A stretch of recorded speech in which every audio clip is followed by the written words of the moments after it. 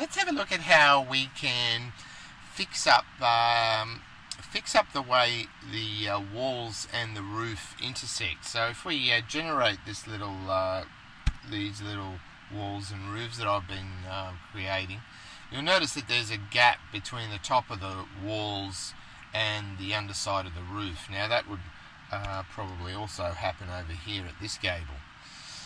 Normally what happens is we try and draw the walls taller than they really need to be, so that they extend through the plane of the roof. And then what we can do is cut the walls to the underside of the roof, using the roof as a cutting plane. So what I'm going to do here is select the walls. Now, because the walls have been drawn all in one hit, they were automatically grouped together.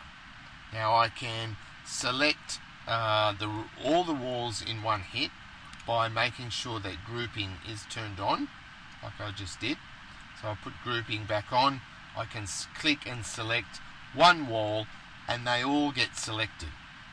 Now if I want to edit those walls, I have to suspend grouping for a moment. I can grab the top of the walls with my cursor. Now I've just grabbed that little node right on the corner of the wall, okay, clicked, and I want to use this option here, and what I can do, and by the way I'm just zooming in and out with the wheel of my mouse, and I can just drag it up visually. So the walls are so tall, just drag them up a little bit more, taller than the roof. So now what I can do is use the roof as a cutting plane. So I can keep the walls selected. Now there is a shortcut in your standard toolbar, that one there. If you like pull down menus, it's under Design, Connect, Trim Elements to Roof. So the way this one works is I can choose now the roof plane that's going to do the cutting, which is this one, and I can select the bit that I want to keep. Okay, that is the bit you want to keep, not the bit you want to cut.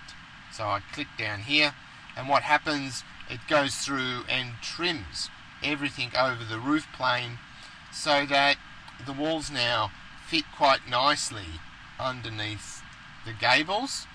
And if something happens, say for example I want to change that roof, I can click on the edge of that roof, and let's say I change the pitch so that I drag that ridge further down. You'll notice, by the way, all the roof is changing there, or this aspect of this section of the roof is changed, but it has automatically kept trimming the roofs, the walls. Okay. However, if you now drag that roof ridge taller than the wall was, okay, you need to, I think I didn't quite stretch it tall enough. Let's pick it up a bit further. Where that wall ends, it won't extend that wall. So to fill that gap up, I would have to either make this wall itself taller or all the walls taller and then retrim. So if I select that wall there,